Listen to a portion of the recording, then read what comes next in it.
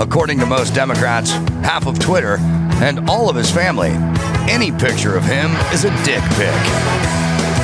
Adam Carolla. Yeah! So true. Get it on. Got to get it on. No choice. We got a mandate. You get it on. Thanks for tuning in. Thanks for telling a friend. Saw the ratings go up last week. Good day, Gina Grad. Good day to you. And Bald Brian. Oopsie. All right. So we'll talk to Joe about what we can do to straighten out this city. I'll also play you some great tape from just a few hours ago, I think, where he was giving, well, it went up like 17 hours ago where he was giving a speech, or they were trying to, and of course the hecklers in the crowd, they don't like cops. Right. The currently housed or whatever euphemistic thing we're calling homeless people these days. In between domiciles. Just going hard on him. Also, Bill Maher will play you some of his real time. I'm going to go see Bill Maher directly after this. Uh-oh. So he's known to not be a fan. Does he know? Well, he doesn't like Kyle Dunnigan. Oh, right. I'm okay. not sure what he thinks about me. That was just a nod to Kyle. Yeah, I always I see Bill from time to time, and we're usually pretty friendly. He always has that. How are the kids? And I'm like, they're good, but really. Really? What's but really. that like? It's, kids to him are like someone telling me they like Vegemite or poi. Right. I'm like, but You wince. But come on. Yeah. We got What do you smoked. really We got like? smoked turkey, Yeah. right? And it's like, I like it. You know, I like my kids. What am I going to say? What capacity are you seeing him in? Business, personal? Oh, he's doing his own. So, and I don't know if it's connected, but I would kind of suspect, all speculation, but remember those times, and we played it here on the show because we're kindred spirits, where he was talking about building his solar shack. Yeah. And the city, you know, it took him 2 years to do it. It's such a fucking pain in the ass. I've said 100,000 times, yeah, okay, you like the government here in California, but you're living in a rent-controlled apartment in Santa Monica. Go buy a piece of property and try to build something on it, and then get back to me and tell me how you like the government. Because there's something at the core of an American when you're going like, I bought this property, I pay a bunch of taxes on this property, I would like to do something on my property, and you got some guy just going, no, or we'll think about it, or maybe in 6 months. But I bought it. It's Right. mine. Feel. No, it is not yours. It is not yours to do with what you please. I actually did laugh out loud when we looked at one house and had a big backyard, and the guy goes, you could even put in a pool. And I started laughing, thinking of what that would take. 175 grand Right. and 9 years later. I think about things you say on the air when I'm off the air, and some things stick and they float and they ruminate, and you bemoaned for many years. I don't know what specifically, but generally how nice it would be to have a spouse who was an AV expert. And then that's something you want in a spouse. I'm like, it's fine. Like, it'd be funny to have, or fun, or helpful to have, the spouse is an expert in this or that, or the thing they could just take care of without having to outsource or find someone. And you reminded me, because our neighbor, a good neighbor to have, city inspector. Oh. We have a neighbor, a city inspector, and he was over our house. This is 2 or 3 years ago when we saw people over our house, and he was looking at our outdoor redo, and he's like, "It's in permit, is it?" I'm like, no. He's like, "I'm not gonna say anything." Christy needs to show up with those cookies with the salt on top. Yes, that's what we do. Yeah, from a theme, and then I'll circle back to Bill.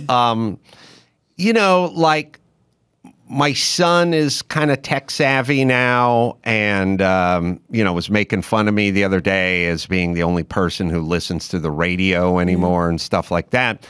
And when you can call somebody in your room and go, "I'm looking at this link they sent me on my phone, but I want to see it on my TV," it's like, but let's expand that. Like, the roles, the traditional roles, you know what I mean? Like, you, who I'm married to, you take care of X, Y, and Z around here. I'll patch the roof. Like, it is so nice to have that diversity in abilities. Now, there's some people like some of my family members who they don't know jack shit about anything and they're nothing, in which case they have no practical application in our lives. But if they have some money, then they could co-sign for the loan of the condo or whatever. Sure. Now, my family is fucking zilch and bust in both, which fucking sucks. But if your dad runs a transmission place, then he can fix your car. Right. And it's just nice having somebody with some ability and a little can-do spirit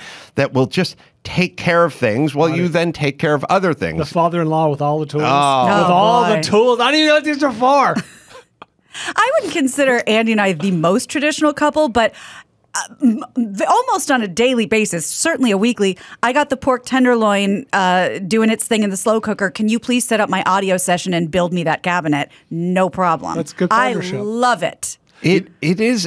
Look, even on a more granular level, at the other shop, Sean is a great welder fabricator. I'm the woodworking sort of residential home guy. Get me to swing the door, get him to fab up the stainless steel hand railing. It's nice. It's nice. I don't know. First off, I don't know why it's become so acceptable for people just to have zero expertise in anything. Like what's your skill set? I love coffee. Get the fuck out of here. Can you do something? It's a joke. I don't want to do that. That's adulting. Yeah, I don't want to adult today. Said that to me the other day. That's I'm a thing. I'm 40. I know what I am. 43-year-old man. I don't need to learn how to adult. All right. Sorry, so real quick, you know what's worse is when you are not an expert, but you're the de facto expert. Yeah. Like to my in-laws, I'm the AV guy. And then it always ends up, why is it work? I don't know. I have no idea. I'll get Sonny over there. I did my best. So Mar's one of these guys. I've been to his house before where I think this is the case. Seth MacFarlane did this. Jimmy Kimmel did this. Many celebrities do this. You get a home, and you like your home. And when you get your home, you're making, $5 million a year. But at some point, you're making $28 million a year. And you go, well, maybe you should move into a different home, a bigger home, a nicer home. And they go, I like it here, but I would like a half-court basketball hoop, and then the house next door comes up for sale, and then you buy that one. I mean, Seth MacFarlane may have bought half the mountaintop. So it's a compound. When I would go to his house back in the day, he just had a house, a nice house, but nothing special, with a nice view just on top of the hills in Hollywood. And at a certain point, the amphitheater and the literal underground IMAX theater, like a IMAX theater. Underground? Yes. And the underground where else are you gonna put bar. It, and it just dome it like it just kept going. So I think Bill bought the Neighbor House expansion. And is this Malibu? No. Oh, okay. I thought for some reason Hills? He's more in the hills. Okay. Like Hollywood Hills. Or sort of Beverly Hills, Hollywood Hills. And then he now was talking about the solar shack on the show the whole time. But he was also building another sort of studio, freestanding something. ADU. I haven't been there yet, but the whole... ADU, that's my mother-in-law suite. A bar, essentially. And so now he wants to do this thing where people he wants to talk to come in, sit down in a sort of Playboy After Dark theme, nice. and have a drink or a toke or whatever it is everyone wants to do, and then sits down in this sort of casual environment and has a conversation, not necessarily like a political thing, just sort of a life thing, sort of hanging out thing. So that's good, and good on him.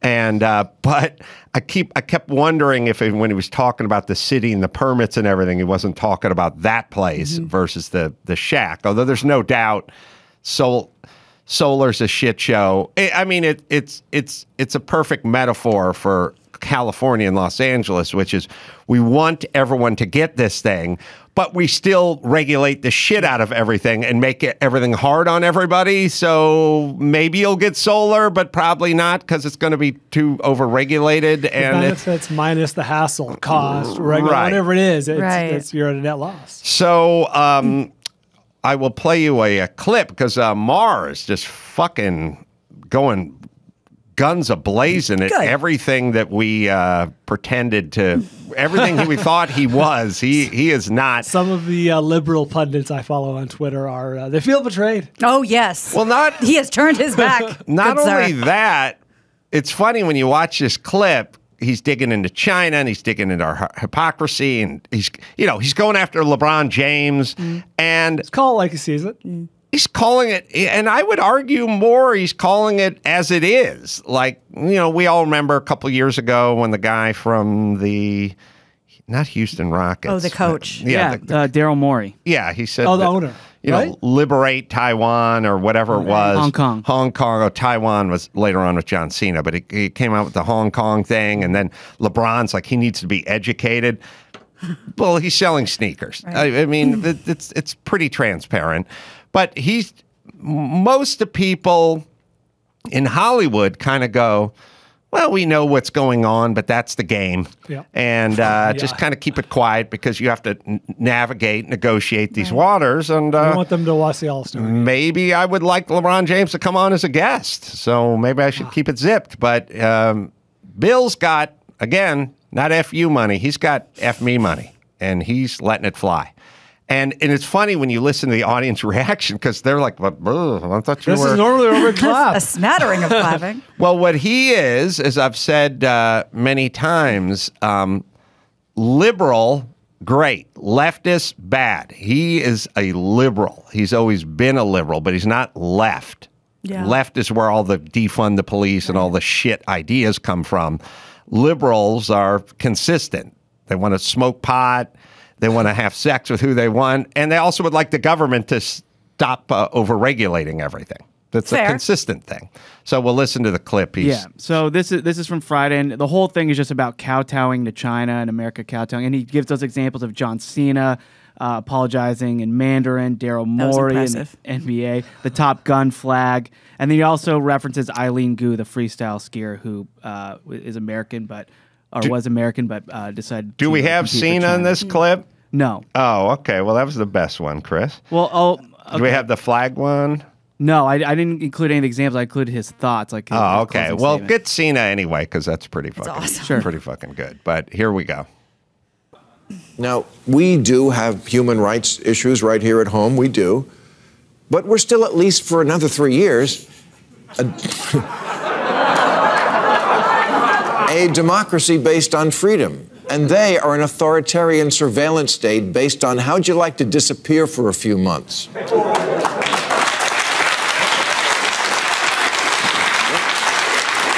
Like that tennis player who recently vanished for a while when she said she'd been raped by a government official.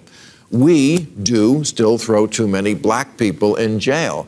But perspective matters. China has basically jailed an entire ethnic minority, the Uyghurs, a situation that both the Trump and Biden administrations has called a genocide.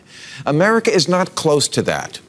And it's a cynical dodge to pretend that China's sins should be overlooked because we all do it. No.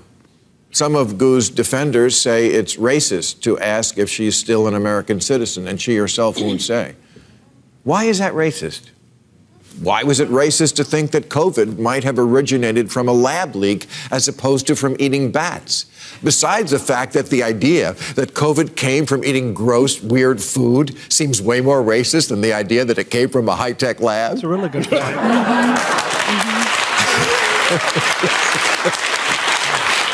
Besides that, the definition of woke was supposed to be being alert to injustice in society.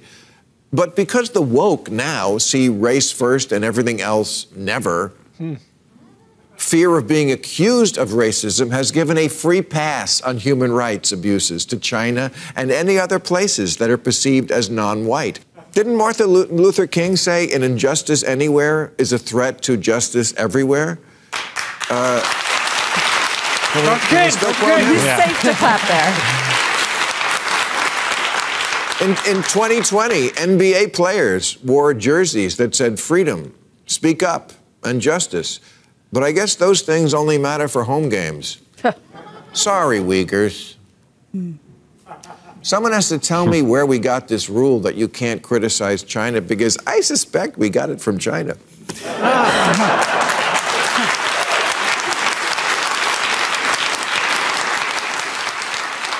Because after all, it's where we get everything else. Well said. All right, you can find the Cena thing. Yeah, we'll have it ready in. He did. It's funny, and you can. There's that part where he goes, "Woke doesn't it now just means everything about race," and you hear like the audience silent, and one woman kind of goes, like, "Oh fuck, that's what I've been doing for the last decade." Yeah, they're not sure what to do with him now because he's talking about shit that's abundantly true, but it's been flying in the the origins of COVID. We were told you can't talk about that. And as Brian kind of pointed out, boy, was he right on about racism with bats versus a high-tech lab. They're either evil and nefarious, or they're savages who can't control their weirdness. Yes. Right. Yeah, that one never really sat right with me because I'm like, well, why is that one racist? Talking about eating something yucky and gross and not our culture. Well, in my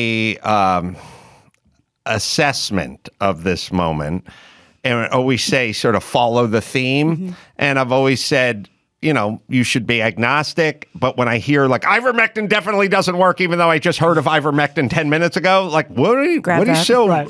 I have very strong thoughts. Very strong thoughts. Right. All right, along those themes, it was hey, maybe the virus came from the lab in Wuhan.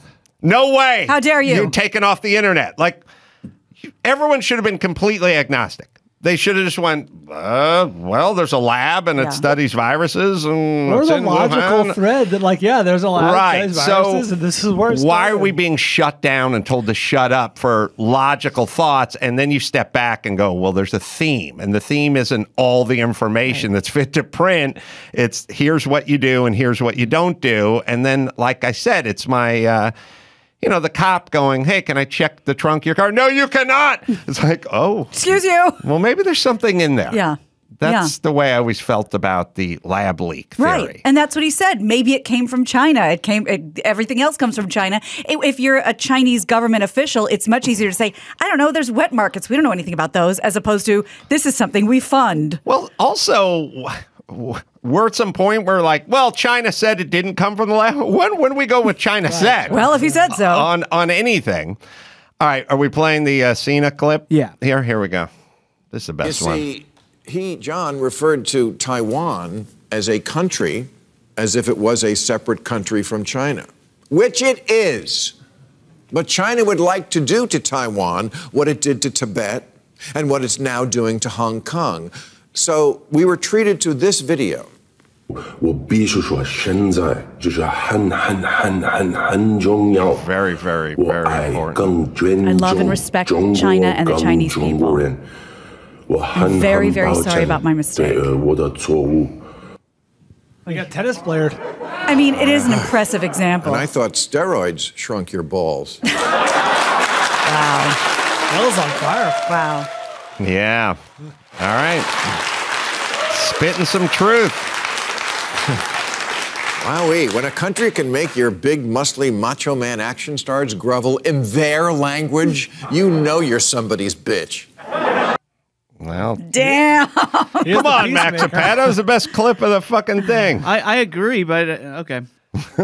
You weren't very clear. I asked you specifically, what do you want? If you would have said Cena, I said go Pat. No.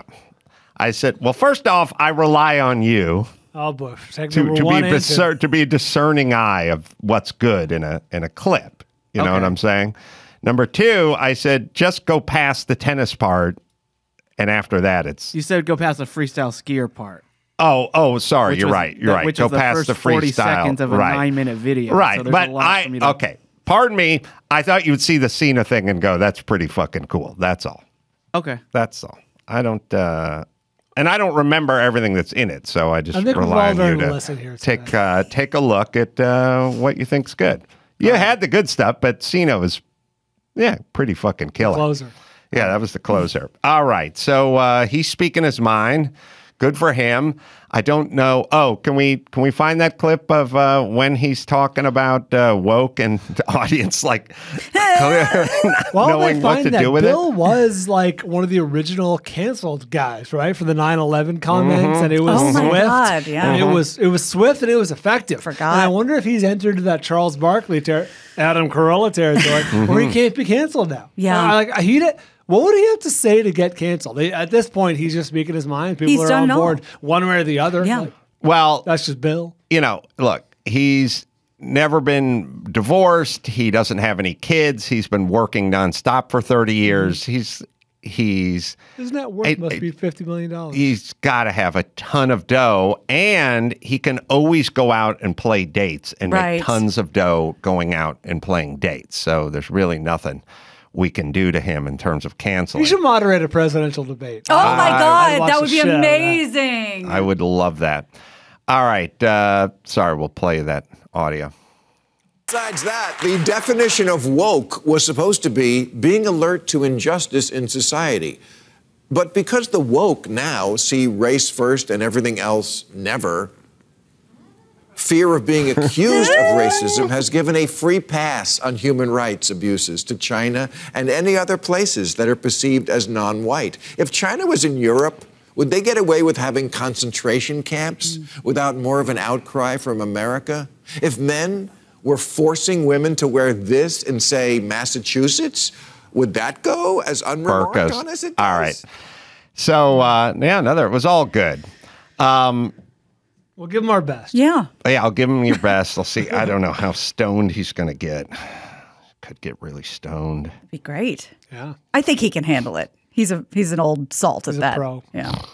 No, I know. I'm going all the way back 20 years when we were doing that. I swear to God, I think we were doing a benefit at the Improv for Ariana Huffington's animal research rescue. I did not see it going this direction.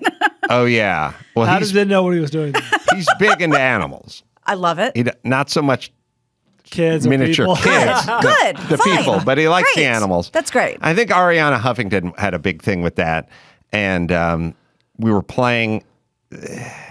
I haven't told the story in a million years, but we're sitting there at the Hollywood Improv. We're just sitting in the back, sort of in the comedian's corral. I wasn't a stand-up really at the time. I was doing Loveline and stuff, and we were going to go out and do Loveline. Right. And he was going to play the role of Dr. Drew, and I was going to be me, and we're going to do this. And I was sitting there, and I was watching all these really good journeyman comedians. Honed. Yeah, Tight. guys like Kevin Nealon doing like a tight 8 minutes, 10 minutes, On you know. Billy Elliot. Patton Oswalt will go tight 10. And I was like, oh, these guys are cooking. And they're not up there going, does anyone have a question about what I'm wearing? Where are you from? Yeah, it was like they were rat-a-tat-tat with the jokes one after the other. And about 5 guys in, I was like, we're just going to walk up there and like look around and Wing it. try to explain stuff. And we'll be out of rhythm with this really tight comedy show. So I said, Bill, shouldn't we talk about what we want to do? Like, you're playing Dr. Drew, but are we going to take questions? And he goes, let's go outside and figure it out. And I said, okay. And we went outside the club on Melrose. And he started walking down the street. And I was kind of like, oh, where are we going? And it's like, oh, we're talking. And then we stop on the corner. He blows a joint. And then he goes, all right. And we go back in. Done. I'm like, okay, so we've worked none of this out, but now I know you're baked. You went to Red O, got a taco, came back. This is going to be awesome. So what, do you remember it? That was a highlight of his career. I was going to say, is it traumatic? I remember it starting off a little slow and bumpy as I kind of thought it would, and then us kind of getting into a rhythm. Nice. And it working out. What if he calls you a pussy because you won't smoke any weed today? Well, they ask When in you. Rome. They What does that ask have to you say what about your weapon of choice is. So I told him, pour me a highball. Nice. If you want to get my panties off. Good. All right, good news in the automotive racing world. I am very close to getting another ride in a professional Trans Am car, which is coming up mid or later April at Laguna Seca here. So decipher what that means. One of your cars or one of their cars? Getting a ride in a professional Trans Am team's car. So they will show up with their 18-wheelers and their techs and their pit guys and their crazy 900 horsepower.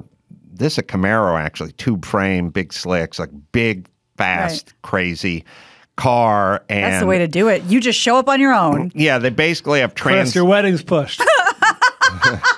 They have Trans Am 1, Trans Am 2, and Trans Am 3. This is Trans Am 1. This is the biggest and the fastest, and it will be fucking killer. I have some idea of what to expect because I've already done one of these races. Forgive my ignorance. Is this a ride-along situation, or you're driving the car? In the car for the race. No. Again, you're going to be driving the car, or you're going to be riding along? For the race. No, you can't. There's no ride along for the race. It's like hollowed out. That's why it's taking your question. Yeah, that was really horrible. Yeah, there's no passenger seat or anything. Now, they will, on rare occasion, they'll throw a passenger seat in a race car just to, on press day or something, but never in a race. Okay. Unless it's a rally race. That's what I was thinking. That's where I was going with You have a navigator who's actually looking at a map.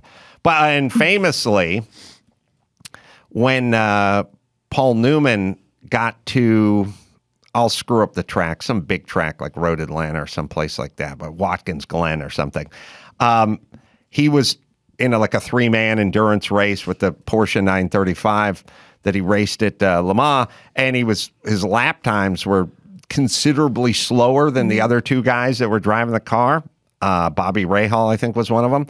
At some point, somebody put him in the car as a passenger, but there's no passenger seat. He sat on a milk crate and hung on to the roll bar. Death proof. Rich man, poor man. What I used to do in my dad's service van. Right. Yeah. He had no belts, no nothing. He just sat there while I'll think of the guy's name, but took him on, handful of hot laps, showed him the line, basically. Rolf Stumlin, who died in a 935 a year later at Riverside, but put him in there, showed him the line, and Paul came back and trimmed 3 seconds a lap off and whatever. But anyway, big car.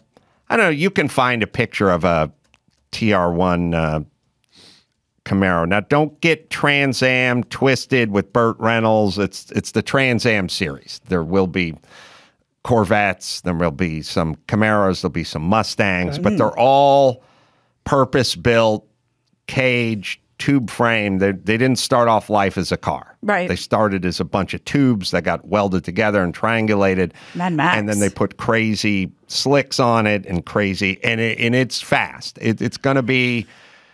the lap times are going to be 15 seconds faster a lap than what I'm used to in vintage, but that may not sound like a lot. It does. It's night and day. It does. It is. You're going so much fucking faster in these cars. Now, this is not an indictment on your driving, but I am wondering when it comes to driving someone else's car, they insure those, right? You're not going to feel super bad if something happens. They wouldn't be insured. Super bad. They wouldn't be insured on the track. Wow. That much I know. That's good. How could you drive it like you stole it? Well, could you imagine how much it would cost to insure a race car on a track with all that goes on a track? But then you're just rolling the dice. I imagine it's that way in the vintage world. You can insure them while they're sitting in your shop and towing them, but you can't do anything with them. Why does it have flames coming out? I'm guessing because the guy's downshifting, but that's crazy. It is a crazy fast car. I mean, it's 900 horsepower and 2,700 pounds, which it's all about horsepower to weight ratio, and this one's fucking nuts. That's awesome. So it'll be fun. It'll be hairy. It'll be a definite experience, but it'll definitely be a challenge. But I raced one of these cars already, so I have some jumping off point. I have some familiarity. It's very low to the ground. It's low. It's in the inside. It's just a full cage. It's just Chris, we have me at Willow. You can see what the inside of the car looks like. Are the headlights functional? No, they're tape. That makes sense. They're decal because they would weigh something. Of course. In case someone's in your way, you blink them a little. That's right. You get a high beam. But if you're doing endurance racing like Le Mans, you would have functional headlights because it turns into night. All right, so I'll let you find that, Chris. I'll tell you about. You'll tell us when Joe shows up. Max Spanner? Yeah, he's here. He just got here. Okay, put the sign up when he gets here. Yeah, okay. All right. Patterns, people. Got to stick with those patterns. All right, so Joe's here. So there's things I want to get into with him. Should we, I don't know, we'll play a little Trans Am clip, but we'll play you, should we play him getting shouted down, or do we want to do that when he's in here? Let's do when he's here. He wanted to talk about it. He sent me a clip, too. Oh, okay, so Guy's producing. He's got it. All right, little Trans Am. I'll do a spot, and you can find what the inside of that car looks like. Yeah, we got it. We'll put it up after your spot. All right, let's see. Let me find my spot here. I can't tell my papers. Oh, stuck. I got it. Yeah. All right, let me tell you about Start Mail. There you go. Free email like Gmail and Yahoo. Well, they're not really free. You pay with your privacy. Big tech exploits your data by selling it to the highest bidder. That's right. It's a lot of surveillance going on. It's funny, when I used to talk about all this, China's watching and Russia, I'd be like, oh, please. Tinfoil hat. Start Mail keeps email private, period. Every email can be encrypted, even if the recipient doesn't use encryption. And when you delete an email at Start Mail, it's gone forever. Start Mail uses their own servers, not Amazon's. Switching is seamless. Easily transfer all your current email data and protect yourself with unlimited anonymous aliases. Backed by the most stringent privacy laws in the world, it's Start Mail, right, Dawson? Start securing your email privacy with Start Mail. Sign up today and you get 50% off your first year. Go to startmail.com/ACES. That's Start Mail. Start with a T, START, mail.com/ACS for 50% off your first year. Startmail.com/ACS. Here's 10 seconds of what that car is. It's probably the same car with a different body on it.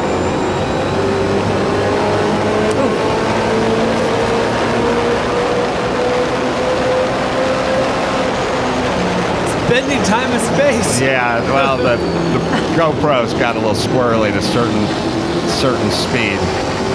Even the GoPro got nervous. It's a fucking beast, and this time I'm going to have a real radio in my helmet so I can hear what these guys are saying, although you can't once you get back onto once you get back on the gas, you can't hear anything. But it is awesome!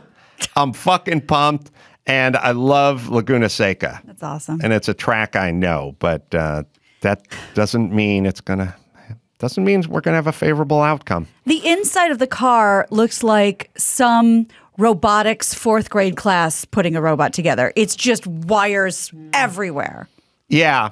And it is interesting in life how there are little teachable moments and learnable things. Like last time I showed up and they're like, you got a radio in your helmet? I'm like, no, I do not. Oh, well, that's a shame. Anyway. And I was like, could have been put in the form of an email 2 weeks ago. But okay, but now, so it's funny how the human mind works. I'm like, radio, helmet, radio.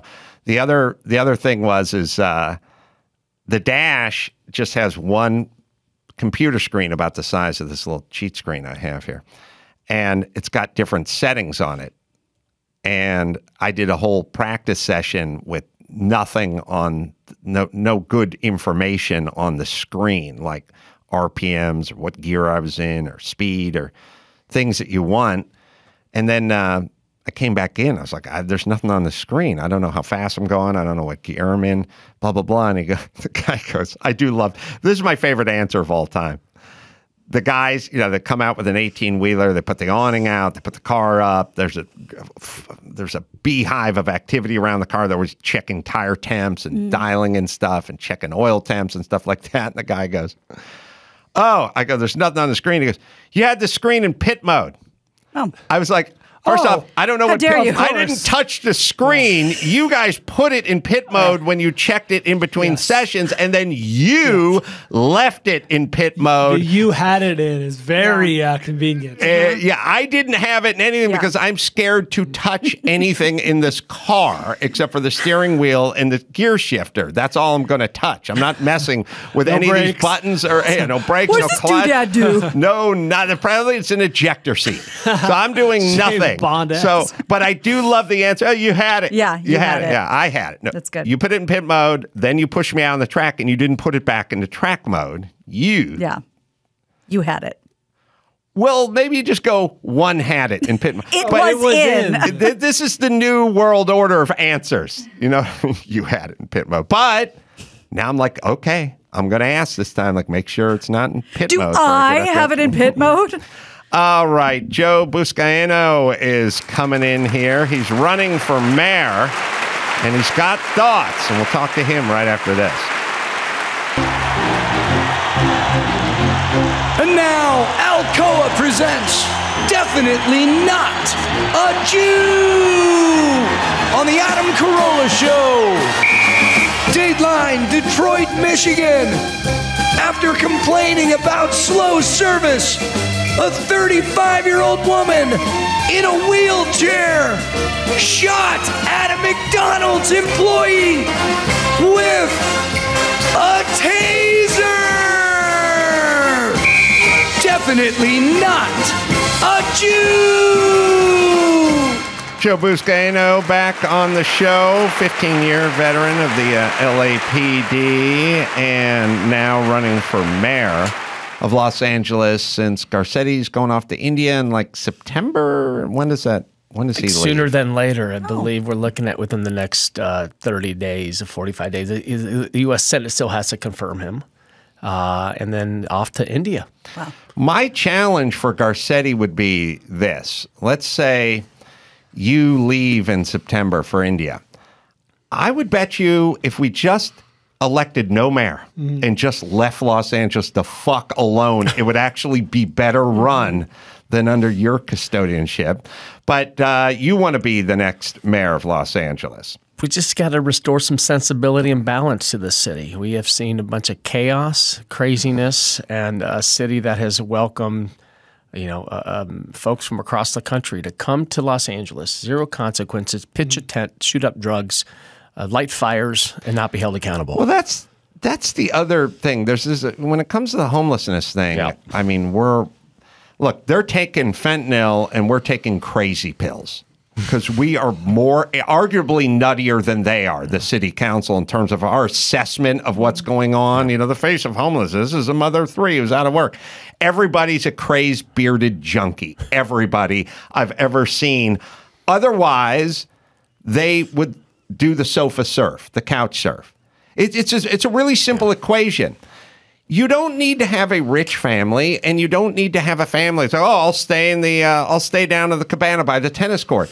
No, when you're normal and you're not a junkie and you don't have deep psychiatric problems, then you have relationships and people you went to high school with and family members and stuff like that. Yeah. And then when you're canned from your job and the shit goes down and the price of gas is $6 a gallon, you crash on somebody's sofa because you have a relationship with that person. So I would say, they'll go like, what percent? I think from my observations, we're at 0% of people sleeping on the sidewalk who don't have serious psychiatric illness and or addiction problems. Why I'm running for mayor. My colleagues have not agreed with me how to tackle this issue and lead with urgency on it. I've proven how to handle homelessness.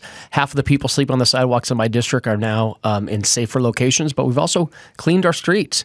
This is why I have I'm going to the ballot. If your listeners go to saferstreets.la, we're going to end street camping by moving quickly on emergency shelters and not focus on $1 million apartments for these folks. I'm also the only candidate that said this is not only a housing issue. This is, like you've mentioned, Adam, a mental health problem, a drug addiction problem. Prop 47 has failed the people of California when you decriminalize drug offenses. You also have the lack of mental health beds. Some of my opponents running for mayor were in positions of leadership at the state level, at the federal level to solve this crisis. All of a sudden, they want to run for mayor. So I'm saying you want more of the same, go pick the other candidates. What is there just a gaslighting that's going on? Like, what's the end game? Is it money? Are the advocates up their ass? Yes. And by the way, if you just announce yourself an expert in some field that you don't know anything about, fuck right off. Just because you've anointed yourself. I feel the same way about the ones that are anointed themselves experts in race. Fuck you. You don't get to just anoint yourself an expert in homelessness or whatever the subject is, and then we'll just dance to the retarded tune you're playing on your flute. No. Fuck you. This is nuts. I don't know who these people are, and we'll play the clip from last night's debate. That was it was last night. Okay, first debate of the mayoral season. Just to let you know who lives in this godforsaken town we call home. Election cycle to listen to everyone and agree to disagree. Fuck you, Buscaino. You want to give the LAPD more money? Fuck you! Fuck you! Fuck you, Buscaino! Get out! LAPD, get out! 18 people! There you have it. This is like her camera. There you have it, right? Yeah. Joe, you're a cop yourself. No one wants cops. No one wants cops in Los Angeles, Joe. You're a cop yourself. You're running a pro-cop, anti-unhoused campaign. You hate poor people. You're the people on council don't even like you, Joe. They don't even like you. We don't not necessarily. I think that's the second of 6 disruptions. Sure, you want more of the same. Listen to these guys. Police, Joe. We don't want you. Sure. And when you're getting shot at, who are you going to call? 911? No, somebody in a windbreaker. Yeah. Other than your daughter and your son piping up in the audience, did anyone else disrupt the thing? Yeah. I first off, there's this notion that I've been really like drilling down on, which is they have these cockamamie ideas, but the idea has some sort of merit to it. The first idea, they go away from cops or away from homelessness, but they'll go, we need to switch over to renewable fuel sources, solar and wind and geothermal and all that. We need to, that's idea number one. We need to shut down the nuclear stuff. Any fracking, that's no bueno, and the pipelines, they got to be shut down. Okay, that's first thought. Okay, I'm with you on your first thought. Right. What's plan two? It's like, no plan two, right. Shut everything down. Right. All right, 10 minutes later, gas prices are $5.50 a fucking gallon. Fucking Putin's bending us over a barrel and sodomizing us, and your fucking wind farms aren't working. So now what? And it's same with the homeless, same with police. It's like, oh, defund, there's too many folks in jail, and this drug. Oh, okay, but then what? And they don't have a what? Yeah. They just have a plan for part one. Let's go on a road diet. Narrow those roads down. Get people onto bicycles because it would be like Amsterdam. Yeah, okay, except for that didn't happen, and now we have more traffic. Could we get some people in there to think logically about something? That has been the frustration. You have a lot of the elected officials, including my colleagues on the city council, who are bowing down to this narrative, and I'm pushing back against this because, again, these are the same people who actually protested in my home for connecting people to services and cleaning our streets. So it's that narrative that a free-for-all. Let people come to Los Angeles, not be held accountable for crime, pitch a tent anywhere you want. And that's not the city that I know and love. My parents came here with nothing as Italian immigrants. If you go down, worked our asses off here. You go down to Venice and you talk to some of the homeless, or you go to San Francisco. This guys came from different parts of the country. Yeah, for good reason. The getting was good. Yeah. Of course, that's how it works. That's part 2. That's how everything works. There's a part 1, leave the homeless alone. They're noble people who just want to be free. And part 2 is people coming out from all parts. It's funny. The only fucking people coming from Texas to California are homeless. Everyone else has got their shit to Texas because of all the regulation and all the taxes. And you'll hear radio ads of people from out of state saying, "Come to Texas, come to Florida, come to North Carolina. It's safer here. It's cleaner here." And that breaks my heart because Adam, we grew up in this town. We love LA, and we have to restore our quality of life. And no other candidate can say that they put on a bulletproof vest protecting this city for over 15 years as a police officer, even more so as a council member. I heard that guy say it on the video. Yeah, exactly. And when they asked, "Do you want to increase policing?" I go, "Absolutely. Everything hinges on public safety in Los Angeles, in any big city. If people don't feel safe, they're not going to live here, do business here, raise their families here. So under my watch, I'm going to increase the police department. I'm going to bring more services and more patrol to neighborhoods, bring more bike patrol, footbeat units. Police science will tell you the more cops you have on the streets, the fewer crime you're going to have. And then you have a district attorney in L.A. who's completely out of touch. You elect a district attorney and that's George Gascon. I support the recall. I'm the only candidate who supports the recall of George Gascon. You elect a prosecutor to do what? Prosecute crimes. The social experiments that he's doing here is failing everyone. These policies are not helping anyone except the criminals out there.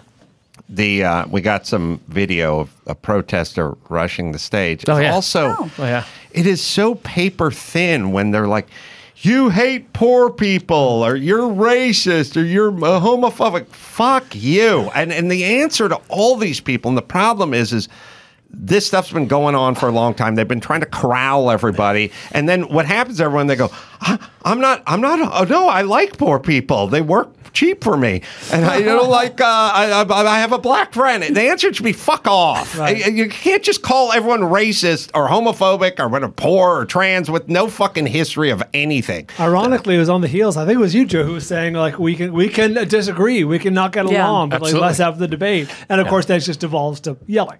These are members of the Democratic Socialists of America Party, and they all push back when you don't agree with them. They fight, and that's the discourse that we're seeing in this country. And I'm not going to put up with that BS in the city of Los Angeles. I may not agree with you. I just want to protect everyone, and including keeping our streets safe and clean, bottom line, and not fall back into this false narrative that we're going to have fewer cops. Yeah, fewer cops, we're going to have more chaos in our streets.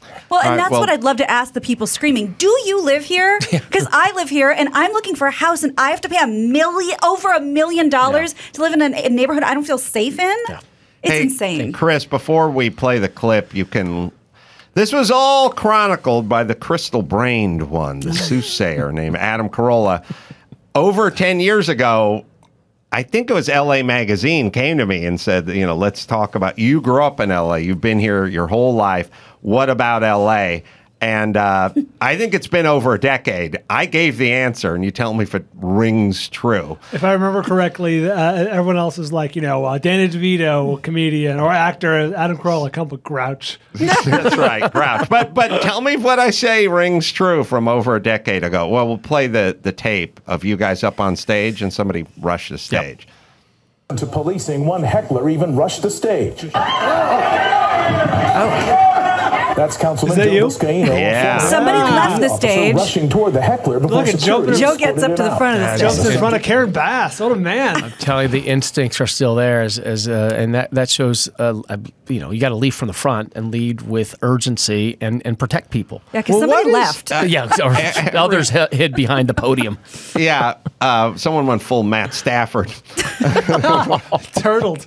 Took a sip of water and turned away. That was brutal. All right. So I find myself having these conversations with sane people in my world with guys like Garcetti, like, what is the end game? I don't get it. You're seeing what's going on around you. You travel through the town. Nothing you're implementing is effective. Like, why are we staying the course? Our city council or COVID, for instance, like, why are they so married to COVID? Why are we still discussing, well, we'll open the schools, but we can do a mask mandate, but we'll lift it in, in theaters, but we won't do it at school.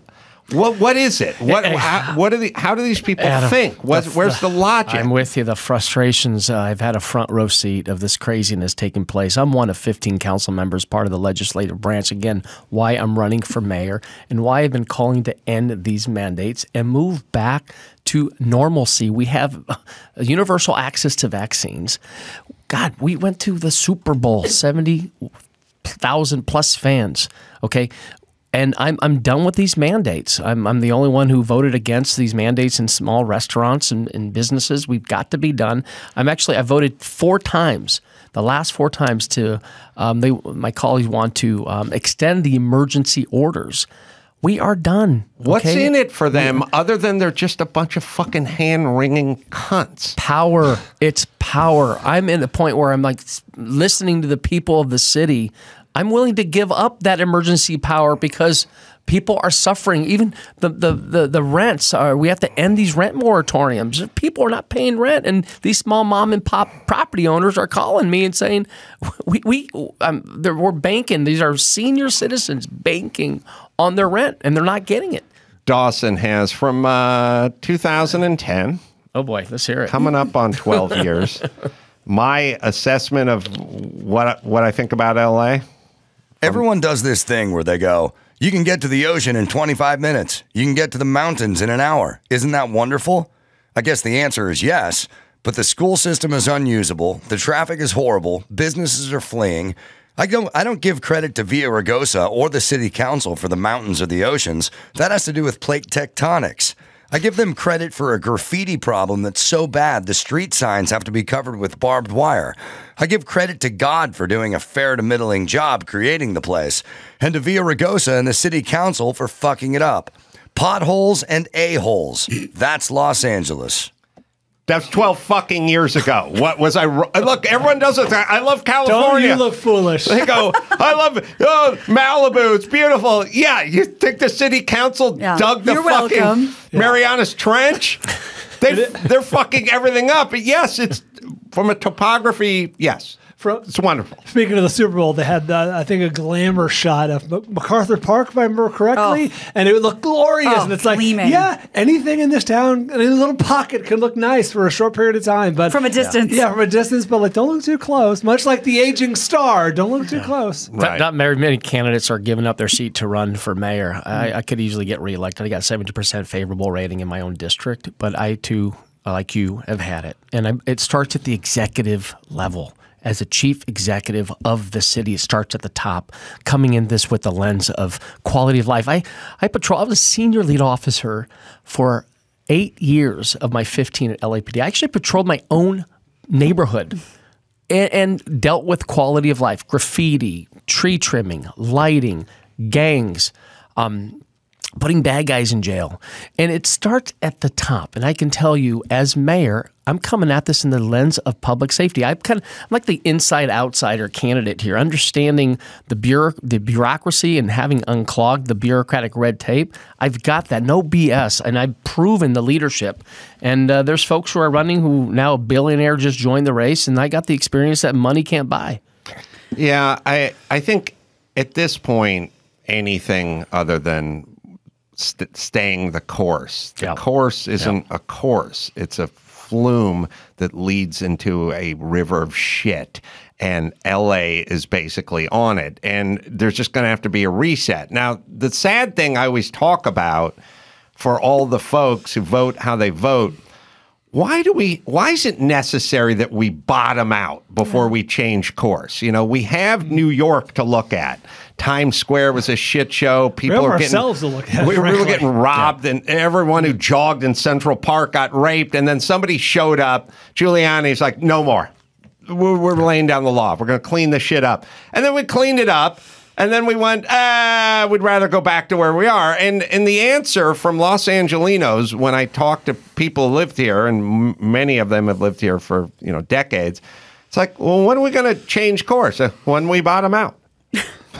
Okay. Why must we go through the process of bottoming out? Yeah. Why do we have to wait till Bill Maher's tired of Los Angeles before we change course? Yeah. That drives me insane. Like, and you know what you just made it sound like? We're the addicts, and people like Joe are coming in to do the intervention, and we're like, fuck you, I know what's best for me. Right. Yeah, why do we have to OD and flatline on the fucking street before we seek some help? And you're right. It's like when my wife says, Joe, we should consider leaving L.A. Bullshit. We're not leaving. Okay, our parents came here with nothing. This city has given us so many opportunities. It's gone to shit. And I'm tired of it. And I can only have done so much as a one of 15 members. And why should we leave? We push back against this narrative of being a free-for-all city, that you can do anything you want, a city of chaos, a city where crime's being committed and no consequences, a city that doesn't embrace its own cops. And that's what I said last night. The first thing I'm going to do as mayor, I'm going to look at the eyes of the LAPD and say, listen, I see you. I respect you. I was one of you. I got your back. And I'm going to, and I see. It's like, but at the same time, don't tarnish the badge. I'll be the first to hold you accountable. But we need a mayor, a leader who has proven to show that he or she can lead. And I've done that. I've done this already. It's just like I take it citywide. Well, another talking point for another plank in your platform is campaign manager here, Adam Carolla. I love it. It wasn't that L.A. and this has happened in other cities as well. It wasn't that we just sort of opened the door to homelessness or lawlessness or shutting down schools or whatever, all the bad decisions we've made. It was that we simultaneously put the screws to people who pay taxes, follow laws, and are citizens. So while we were making it easier for people to walk into Targets and steal $900 worth of merchandise, we were making it harder for the small business owner who wanted to put a patio on the back of his restaurant. So it ain't just making it easier for criminals, it's punishing taxpayers who are abiding by the law. You get punished for following the law, essentially playing by the rules. It's a two-pronged thing. You have to do them both. You have to shift the emphasis to the people that are breaking the laws, doing the drugs, not paying the taxes, putting the graffiti out there, and so on and so forth. And you simultaneously have to create a climate for folks who want to start a business and pay taxes and hire people. You got to make it easier for those people too, you assholes. Well, our jails are still closed. They're claiming COVID. That if you misdemeanor crimes are you just cite and release, the catch and release nonsense. So what message that says? You're right. The businesses. How far can they ride this COVID donkey? Yeah. It's like they're riding the COVID mule to hell. Like, enough with it. It's 2 years, idiots. Yeah, enough with it. Open to this and get rid of the masks at school. And by the way, I don't like the optics of you stumbled on to something called COVID and you're like, oh, great, I'm never going to let this go. Precious. Yes, I'm going to fucking nurse this. What's your mindset? So you got your emergency powers, and you're a sensible politician would be, well, let's get this over as fast as we can because I don't want to dominion over everybody for perpetuity. But you people are hanging on with both hands. What's that say about you as a politician? While simultaneously calling everyone else a dictator who you disagree with. While you're being a dictator. I'm the only elected official in city councils that's calling for the end of these emergency orders. I mean, it's a power grab. God. The next mayor's going to inherit them. That's right. It's a power grab. Can I ask one Joe, question? Yes. We're talking about homelessness and we're talking about, all the craziness on the streets. And like you said, like Adam said, you have step one. Well, where's step two, step three? And you mentioned you have housing for people. You have somewhere safe for them to go. And wouldn't you agree, because we've talked about it so much on this show, not just our quality of life as citizens, but it is inhumane to leave people dying on the street, living and dying on the street. Yep. Why doesn't anyone say that? You heard from these so-called advocates last night that we heard they tried to disrupt the debate. They're saying you got to give the homeless people a right to lie anywhere they want. I said, bullshit. You're giving them a right to die by prolonging their stay on the sidewalk. And you know what? Last night, hundreds of beds were available. Hundreds of beds. These aren't, by the way, so a sidewalk should not be available. Sorry, Adam. No, if there's a place for them to go, the sidewalk, the park, the beach should be off limits. And that's my actually safer streets.la plan is we'll have enough beds to clear the encampments, and we'll also enforce a no camping law citywide. Well, couple things. First off, these assholes aren't advocates; they're anarchists. Yes, that's the real name. They don't want advocacy. Suggests you have some plan. You have no plan. Your plan is anarchy. Fine. Your fucking stepdad doesn't love you. We get it. Now you're taking it to the streets. Fuck right off. Number one. Number two, I've talked to Dr. Drew about this. A lot of these guys are getting hooked up with speed. Speed makes you fucking violent, and a lot of these people have to carry weapons because you live on a street. You need fucking people go for a walk that carry a golf club. If you're going to sleep on the street amongst criminals, you might want to have a machete or a pistol. Now you got the speed, the violent speed, and now you have the weapons, and now you have these guys just wandering around with a weapon beaked out on speed. Yeah, shit's going to happen. Again, I'm the only candidate who has called for the reforming of the mental health laws in California. I agree with Dr. Drew. He and I keep close. We need more conservatorship because folks are not in the right mind frame to say yes to help. We need to redefine gravely disabled. And let's stop talking about this homeless issue being a housing issue. This is a hospitalization issue. People are struggling. They need longer-term care. They need to see a doctor, and then before they come back out, they need to be free and clear and by the way, sober. Put them in, go Joe Arpaio. Put them in a fucking tent city in the desert. They don't need to get a condo that Gina can't afford. Literally, the plan is let's give the guy a free condo that tax-paying Gina and her husband can't really afford in a neighborhood they couldn't buy in. Number one. Quickly on Dr. Drew. He was trying to donate his time to the city council for the homeless. The L.A. County, Those assholes voted him out, and then the Los Angeles Times did a hit piece on him. Like, we can no longer listen to these people. When a board-certified physician says, I'll work for free, and you go, nah. Then there's something going on. It's a theme, as I talk about all the time. It's not solving homelessness. Do you have any insight to that process? Well, when I'm elected mayor, Dr. Drew is going to be part of my administration. I haven't called him up on it yet, but sorry about that. But again, you need to have subject matter experts lead on this issue. And I've been doing the work, and I'm going to take this citywide to clean our streets, connect people to services so they're not dying on our streets. All right. The website is Joe Buscaino. I'll spell it BUSCAINO.com. He's a Democrat, people from Los Angeles, so it's safe to vote for him.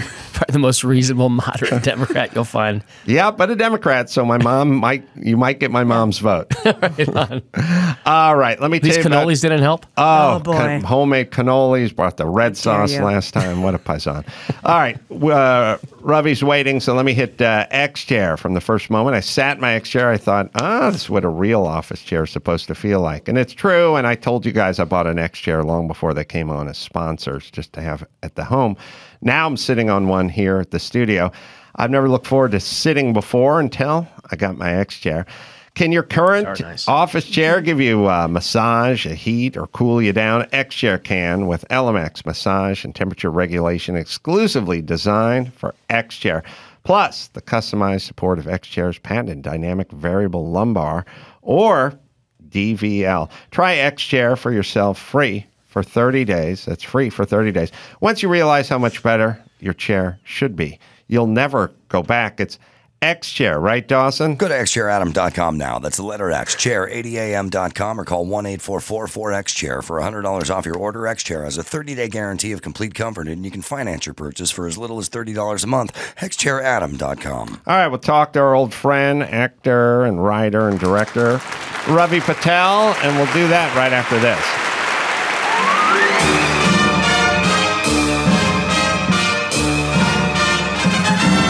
It's time for Nicaraguan Name That Movie with Adam's buddy Oswaldo. See if you can guess which movie this famous line is from. I must break you. If you said Rocky IV, I must break you.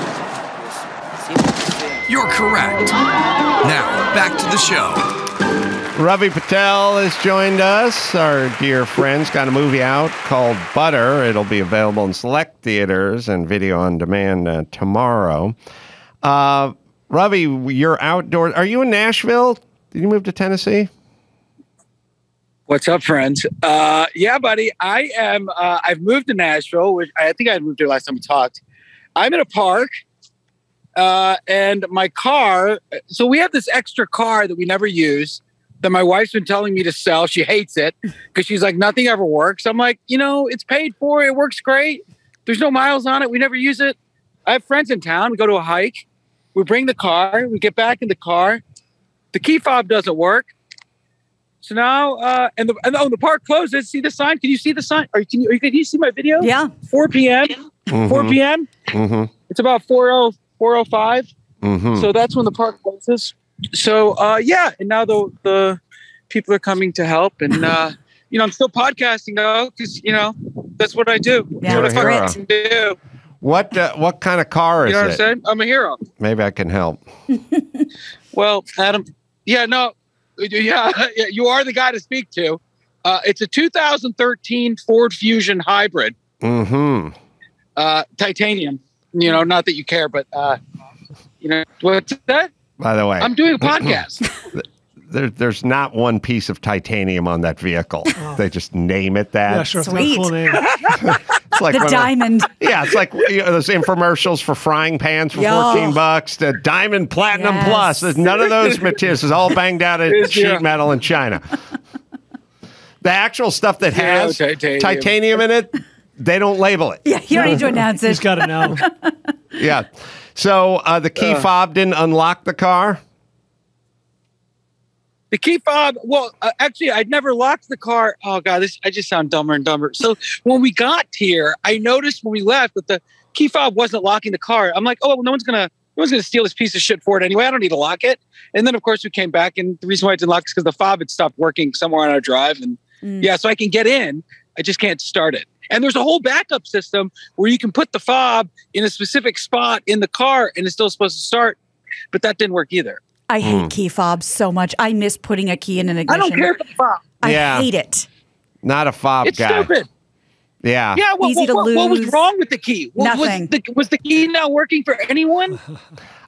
You're right. I'll put the key up there with my son once told me 5 years ago. I said, hey, go outside, have some fun in the sun, blow some bubbles. Like, the bubble blower's broken. Your mouth? Like, what do you mean? He's like, it's out of batteries. I said, you can't exhale into a hoop? Like, it's too much effort to turn a key a quarter like turn. Like, they weigh too much. I couldn't possibly go to the restaurant with the keys. Hate it. It's too heavy. Yeah, I agree. Over-innovation. I feel this way about TVs that don't have a button that you can turn them on and off like a power button. Because when it goes black, you are naked. You're losing the rest. You got to go analog. You're losing the audience. I'm sorry. I need a button. I want a button on the side. I want to heat it up. So what'd you call it? No, AAA? I had the same problem last night. I couldn't find the remote. I had to unplug the TV. I know. Right. I'm with you, Adam. I am with you. Thank you. Wait, I'm freezing, by the way. Freezing. Yeah, so are you waiting for AAA or what are you doing there? Well, I've got a couple things happening, a couple plans in place. I've got AAA on the way.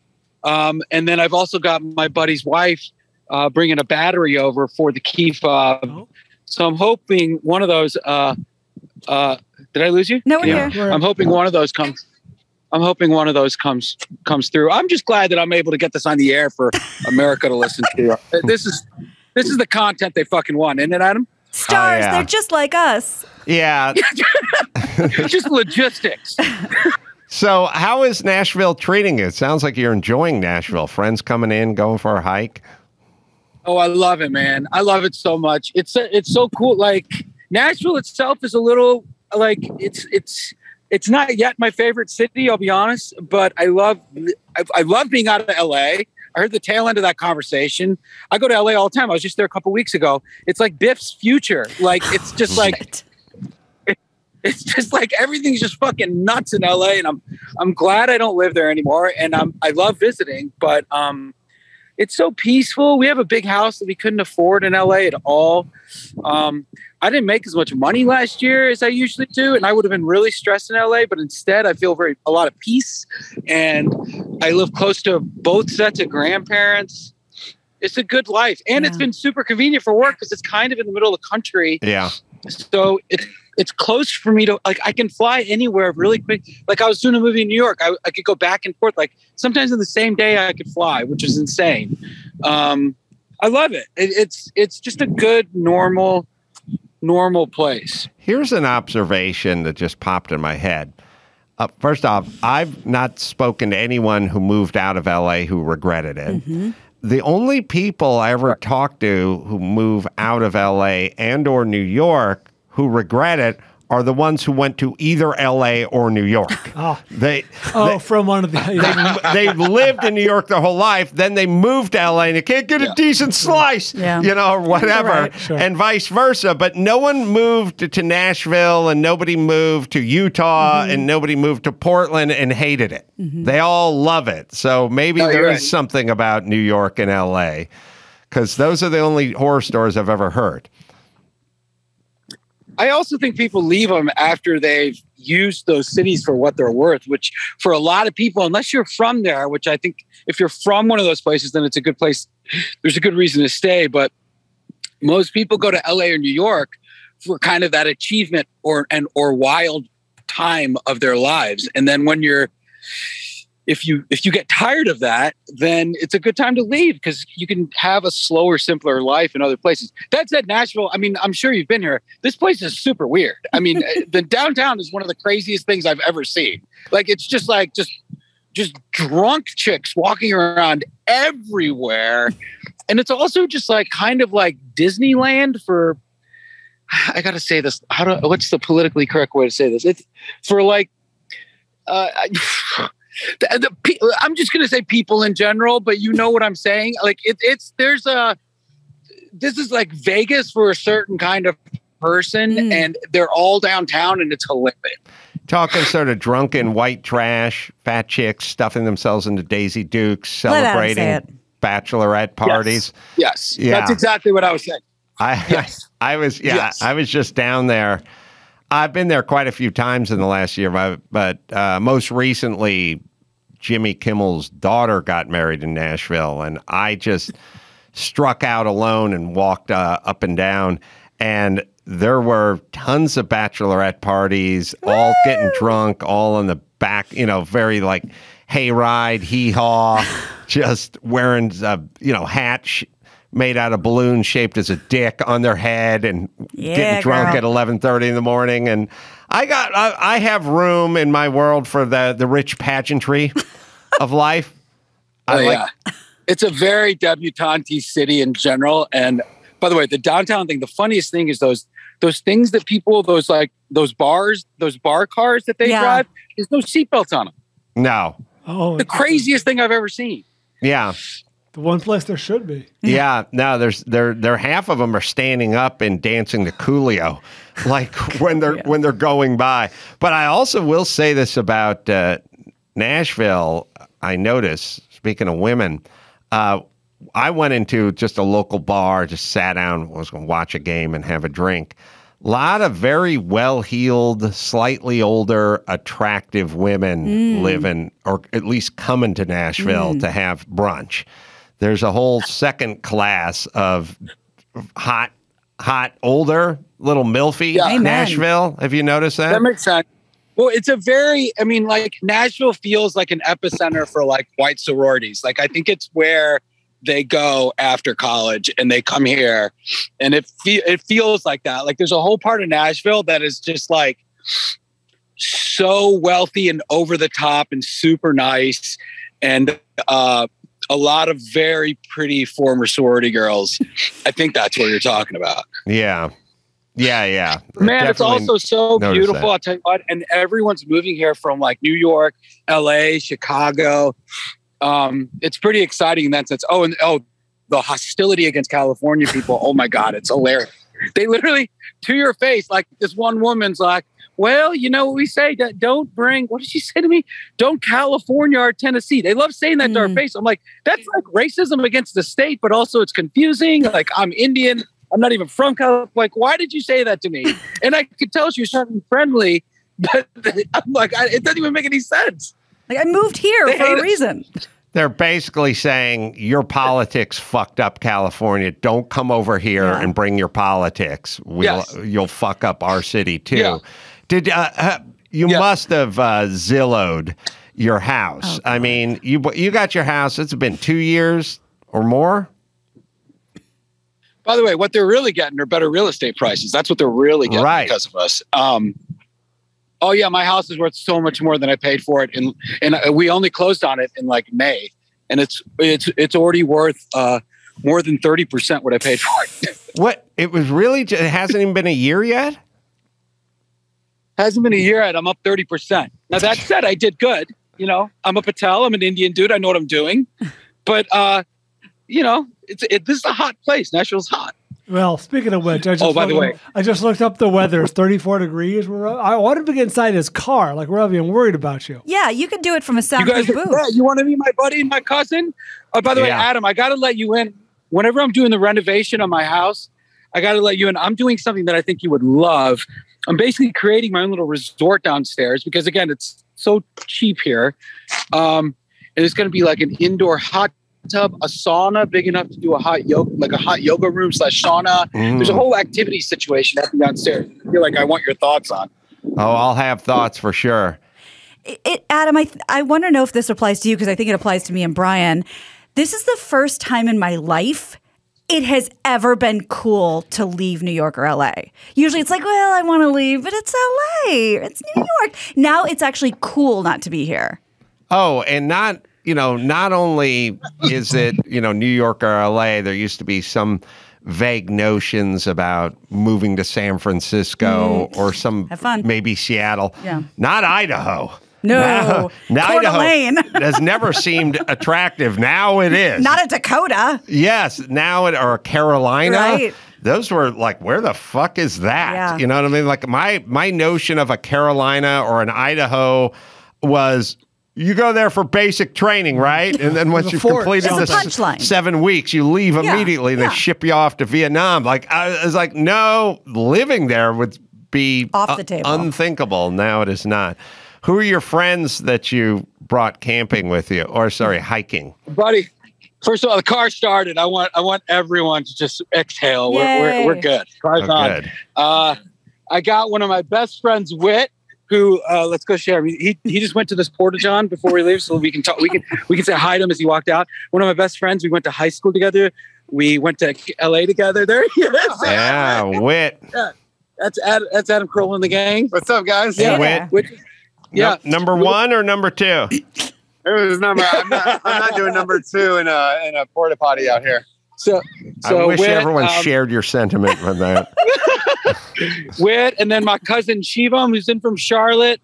Whit and I, we went to high school. Then we were kind of best friends. Then we went to LA together. Did our early LA days, party days, and he's here visiting. My buddy's about to get married. It's exciting stuff. Nice. It's interesting that some people just get to do what they want with their life. I don't feel I have that. Do tell. That isn't. But I mean, it's you don't like, have that? Just like, I'm going to move or I'm going to do this or I'm going to do that. I do a lot of different things, but I don't have that sense of freedom or wanderlust or whatever it is that you have. Where you we're moving. That's the most depressing thing I've ever heard because I'm guessing you have way more money than me. And if you don't feel freedom, then I don't know what the fuck I'm doing over here. Well, yeah. I mean, I'm driving... Yeah. Adam, I'm driving a 2013 Ford Fusion. You think I'm happy? No, good. But you're doing the whole build out with the sauna and the jacuzzi and all that stuff. It's going to be, I'm telling you, it's going to be like Patel Resort. I can't wait. I'm so excited. How many square feet do you have down there? It's going to be 6K when it's done. Oof. The whole place? Not the whole place. Right. The whole place. So yeah. The downstairs is 3,000, upstairs 3,000. Oh, wow. Look at me flexing. Look at me flexing in the media. I don't care. Whatever. That's right. Whatever. Well, that is a lot of room. It's quite a spread. Yeah. When you say it's the place is already built though, right? Or are you doing a ground place up? is built, so there's 4,200 square feet, and then I'm adding another 1,800 for this whole little sauna thing. This is the Ranger guy. Do you know who Adam Carolla is by any chance? Carolla? Oh, that's embarrassing. He doesn't know who you are. I'm doing his podcast. He's great, but we're going to leave in a second. But things done. Yeah. Thank you so much for waiting. I appreciate it. Adam Carolla, check him out. He's great. You really like him. Yeah. I love him. Oh my God. That guy's not my demo. How old is that guy? 14. He's a demo. He's a white dude with a beard. He's definitely your demo. Hey, he's got to know who I am. Put him on that phone. That's what you want to get him? I'll ask him. I'm telling you, I don't think he knows who you are. Ask if he knows what the man show is. White guy with a beard. Come on. Hey, man. Hey, one more thing. He's a little, my friend Adams, he's just a little upset, rightfully, because 90% of his audience are white dudes with beards. And so he's a little upset that you don't know who he is. Have you ever heard of the man show? The man show? Yeah. I want to say it rings a bell. You can talk. All right. What's your name? Rings a bell. It rings a bell. Andrew. Yeah. Andrew, Ranger Andrew. Is that his name? Ranger Andrew. How old are you, Ranger Andrew? 28. See, he's a young guy. Ask your cool uncle. I didn't know he was that young. Ask him if he's crank yankers. Has he heard of crank yankers? Have you heard of crank yankers? That rings a bell as well. He's fucking lying, by the way. He doesn't know who you are. Carolla's on the way down. I shouldn't have done this show. This is horrible. Ask him if he's heard of Saved by the Bell, just so we can ironically say that rings a bell. Hey, I really appreciate you waiting, bro. Thank you so much. Yeah, we just started. Thank you so much. And sorry about this if this is weird, but okay. Yeah, thanks, bro. Oh, man, Ravi, this could have gone so viral if you got up in his grill and he pepper sprayed you and we had a hate crime chronicled. Yeah. Let me tell you something. He is a sweetheart. Well, I'm no fan of him because he's ill-informed. He's such a nice guy. He's in his 20s. He's out of my demo. He doesn't know. His parents listen to Loveline. That's right. So, are you going to get back in your vehicle and drive back to your home? And then a follow-up question: how do you have 4,200 square feet, and how are you going to put 3,000 or 2,000 square feet underneath your home? Because you were talking about doing a basement thing, right? Okay, if you're okay with it, I'm going to go sit in my car, and I will start riding home while I finish this conversation with you. Are you guys okay with that? Yes, sure. We're okay. We're okay with it. Okay, good. Now, the last we spoke, I think you were up on a hill and may have had some drainage issues. I love that that's what stays in your brain. Yeah, You're fucking weird. I don't remember your fucking kids' names. But you're so fucking weird. You were up on a hill, you're having some drainage issues, and you were talking about building a retaining wall of some kind, and maybe even a swimming pool outside. But am I correct in any of that? Yeah. The swimming pool. Wow, great questions. This is my cousin Shivam. This is Adam Carolla. Hey, Shivam. You know who Adam Carolla is? Yeah.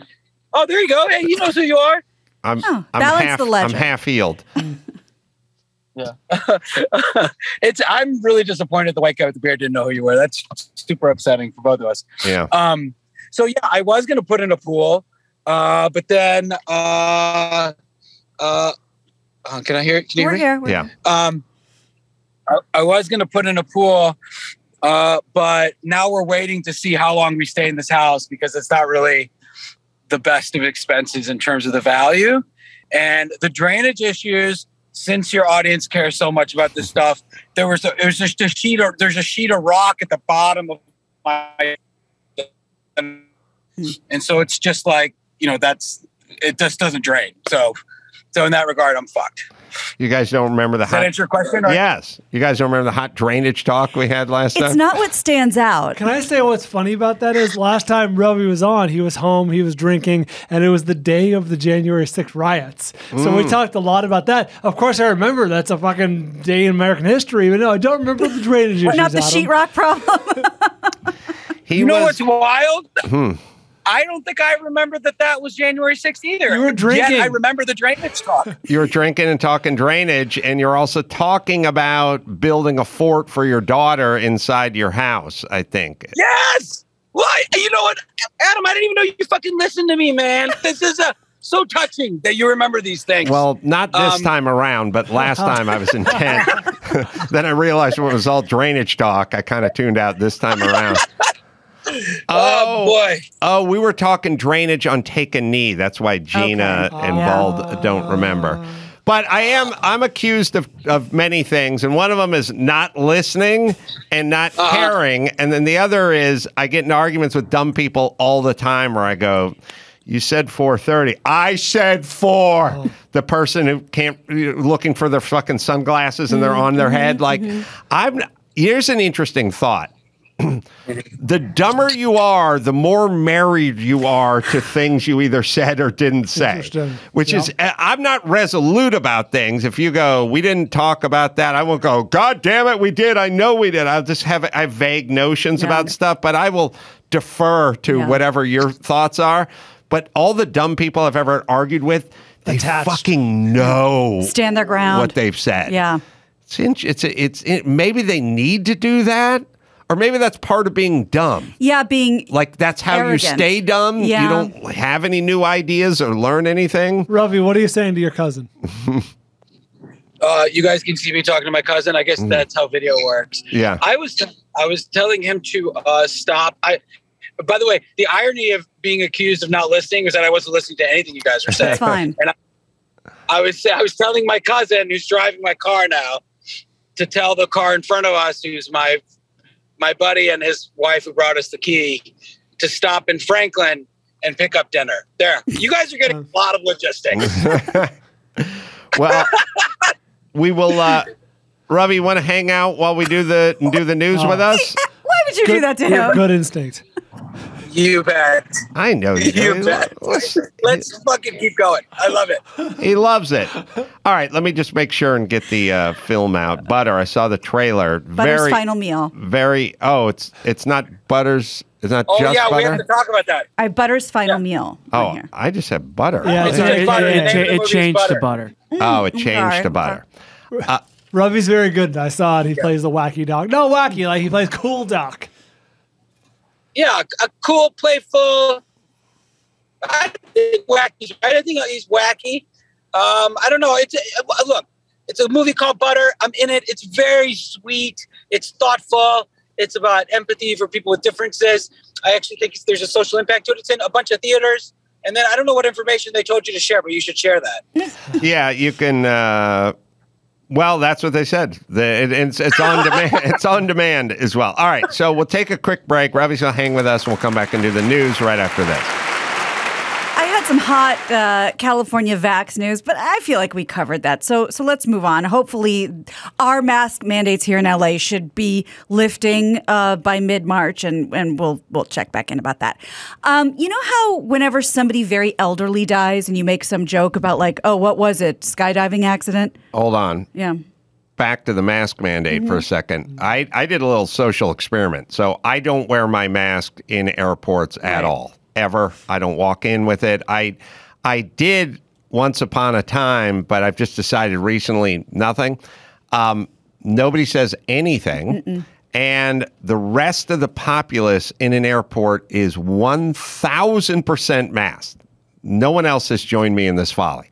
It is the compliance in a world where we can't get people to agree on anything or comply with anything. You know, we make a mandate that says no hosing your driveway down. We're in a drought that half the neighborhood's hosing their driveway down, or you must recycle, or whatever the compliance. It is 1,000% compliance in the airport. So we can be coached. Oh, yeah. Oh. Crate trained. That's right. Yes. Another word for it. Well, I have the story of an elderly couple whose family you have definitely heard of, not dead of natural causes. The sister of Wall Street con artist Bernie Madoff and her husband were found dead last week in an apparent murder-suicide, 90 years old, 87 years old. Really? Why now? According to the South Florida Sun-Sentinel, the Palm Beach County Sheriff's Office said in a statement Sunday that 2 elderly residents have been found dead in Boynton Beach. Both the 90-year-old man and the 87-year-old woman were discovered dead with gunshot wounds. 87-year-old Sandra Weiner is the sister of Madoff, who died in prison last year after scamming thousands of investors out of billions of dollars in a Ponzi scheme. No other information available at this point, but they do consider it a murder-suicide. So a couple things. One is, I think Bernie's son killed himself, too. At the time, right? Yeah, Earlier, closer. Yeah, right after the, so there's a lot of, I don't know, bad juju or karma or whatever has visited that family. But, Ravi, murder-suicide, I'm life down. Insurance. This is a life insurance issue. To who? That's what I think. I think there's some conspiracy going on here because at that age, look, they're on the way out anyway. I think potentially, I don't know anything about life insurance, but this sounds like something that would be in there that you don't get the money if there's a suicide. Just throwing that out there. Interesting. See, my deal is if I was, hatching this plan, I would be like, yeah, okay. I'll shoot you, and then don't worry, I'll kill myself. I'll be right there. Scouts honor. I'm on your heels. At a certain point, they'd go, well, how about I shoot you? No. Count of three. We already got a plan. Don't mess with it now. Now, let's say I work up an appetite shooting you. I could go out and have a meal. I mean, I'd kill myself later. I will shoot myself after. Now, immediately after. Yeah, I would like to say bye to my girlfriend, for sure. I just refreshed Daily News from today. The first line is Bernie Madoff's sister, Sandra Weiner, allegedly fired the shots in the suspected murder-suicide. So she got to go first. No. That left her husband. She got to shoot first. That left her husband. Yeah, she got to go. I mean, right. She got to yes. Oh, shoot. Go first means something right. else to me. I assume she no, hard to do. Yeah. Well, did you know, because I found this out from a Dateline, you can, I'm going to fuck this up because I haven't thought about this in years. You can buy other people's life insurance policies. Oh, yeah. Oh, yeah. Companies do it all the time. Crazy to me. It's You're like betting on them to die. It's right? where my sitcom Gay Butler comes from. AIDS Butler. AIDS Butler. Sorry. Thank you, Brian. AIDS Butler? That's I want to give right. the proper due. Ravi, you could star in this. AIDS Butler. Yeah, that sounds like the perfect vehicle for me to tank. Can I pitch you the theme? I would like to be pitched. Yeah, I am offer only. So come on through. All right. Well, let me just pitch. Yeah, I wouldn't call you in to read, but we could do like a chemistry test. With you and Alan Alda.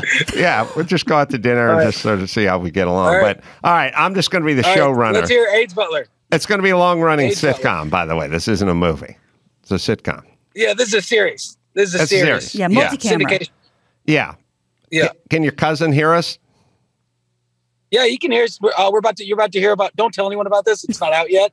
It's called AIDS Butler. Go ahead. I just want to make sure he doesn't have AIDS because it could get offensive. Is he a butler? He doesn't have AIDS, but he's just gotten like really rich. He bought a yacht recently, and he's really young. Ooh. So I think STDs are in the mix for him soon. Could I just get a verbal confirmation from him that he doesn't in fact have AIDS, because he might not tell you everything? I know nothing. I know nothing. No AIDS? He doesn't know. All right, but that didn't sound like an affirmative. It's from Anchorman, apparently. All right, I'm just going to move forward with this idea. Okay. Yeah, please do. Please get us out of here. Okay. AIDS Butler. It's easy. They had, I dreamt this up many years ago. There are these things called viatical agreements or settlements or whatever, where you can buy someone else's life insurance. And back in the craze of AIDS in the 80s, the early 90s. AIDS mania. There was a lot of guys who got AIDS, and it was a death sentence. And a lot of them were younger, successful, single dudes who had life insurance. Mm-hmm. And so the thing is they would sell them to like retiring couples from Florida because look, you've got AIDS. We have no cure. You've got a year, maybe a year and a half to live. Your family just owned you because you were gay years ago. You don't want to leave those assholes anything. And your thing is like, I have $1 million life insurance. Give me $600,000 and I'll travel the world for the last year of my life. And all right, I don't mind living in that world. That makes sense to me. But some of them never died because AZT and triple cocktails and stuff came along right at that point, and they spent some of the money and resources and got help, and they never died. Now, good for them, but it's real? Yeah, this is real. Based on a true story. Based on a true story. Loosely. Wow. But the elderly Floridian couple that gave their nest egg up is never going to get it back. $600K. Because no one is dying, and you only get the life insurance when the person dies. And by the way, look no further than Magic Johnson. Right. When you get AIDS and you're 34, you go on to your 80s, right? So they want their money back. The guy with AIDS doesn't want to give them their money back, and it goes in front of a judge. And the judge says, give them their money back, and he says, I don't have it. I spent it all. But the couple still thinks he's hiding the money somewhere. So the judge orders the AIDS patient to be their butler. You must now have to work your tab off. Yeah. So now this guy's living, the young gay guy is living in the retirement villa in Florida with the elderly couple, and hijinks ensue. Yeah. I mean, it was actually a Coen Brothers movie till we got to the court case. Yeah. It was a perfect setup for a Coen Brothers movie. And then you turned it into network money, which I thought was nice. And then, look, we don't have to work out A, B, and C stories, but the couple, every time the guy goes, I'm going to take a Pilates class, and he leaves, and they're constantly thrashing through his room, looking through the mattress. They think the money is stashed somewhere. But at a certain point, they turn a little bit, like they see his ways, you know what I mean? And they see that he's in the, he's in the senior center, and he's leading an interpretive dance class, and they're all going along with him, and they're starting to like him over there. Well, and at this point, is he trying to get AIDS because he's just miserable with this life sentence of being a butler? Oh, he has AIDS. He has AIDS. He's just not dying. He has AIDS. He's gotten through the AIDS. Yeah. Is he trying to get back to the AIDS? Like sicker? I don't think so. No, I don't think he wants double AIDS. I don't think that's part of the story. Now, I'm just saying. I'm sorry. Ravi, that's insane. Would you be... That's ridiculous. Now, that's not plausible. It's not that you're overweight now, but would you be willing to lose a couple of pounds for a really good role? What the fuck are you saying, Adam? Adam, do you mean in like a Dallas Buyers Club kind of way? Well, I don't see you as the elderly couple.